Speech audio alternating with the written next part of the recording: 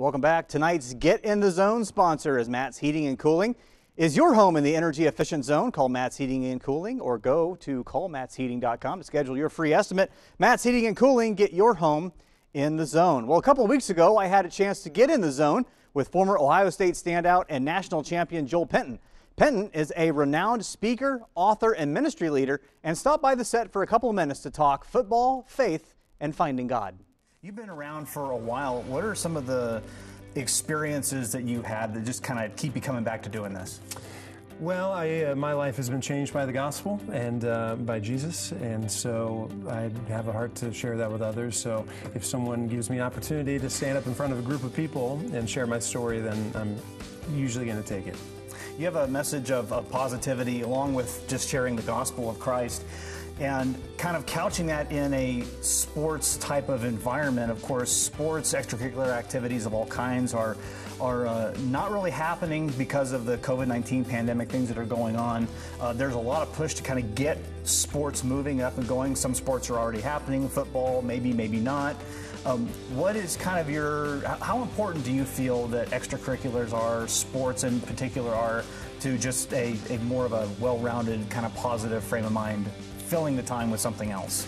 Yeah, I think it can be very important for a student, you know, for someone who's young. It was very influential in my own life, and I know that for many students, especially those who were in sports, and that was one of the things that was helping them stay on the right path, to all of a sudden not be able to have that in their life is going to present some challenges for many students. And so I know I'm not an expert on the dangers of COVID and those types of things, but I do know that there are going to be some challenges for students if they're not able to participate.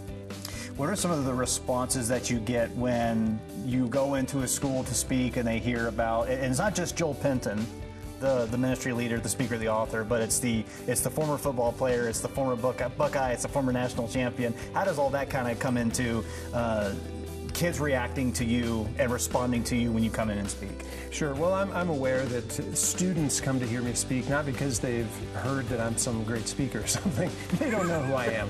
They've never heard my name, but they know Ohio State football, and so it gives me an opportunity. It gives me a minute or two to get their attention, to draw them in, and then hopefully to impart some encouragement and wisdom. Some of the ways you're grabbing their attention is with LifeWise Academy. This is starting up, but tell us a little bit about that. What is this? Yeah, we're very excited about LifeWise Academy. It's a release time religious instruction program, which very few people know much about. Release time, and that's that students can actually be released from school, from public school, during the school day to receive religious instruction as long as it's off campus, privately funded, and they have parental permission. It's very few people know that this is possible, but it's in the law. It can happen in our pilot program in Van Wert, Ohio.